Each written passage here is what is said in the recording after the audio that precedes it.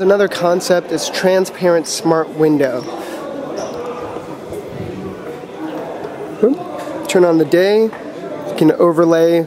They want this in houses soon. So you can see you have Twitter here. If you want, you can do media, you can watch television on it. You could have your window be your television screen.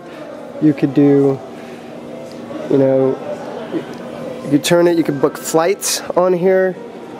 You can get recipes on here. And because it's your window, you could also turn it into your blinds and then lower how much light comes in. Uses ambient light sensor technology, and it's pretty interesting.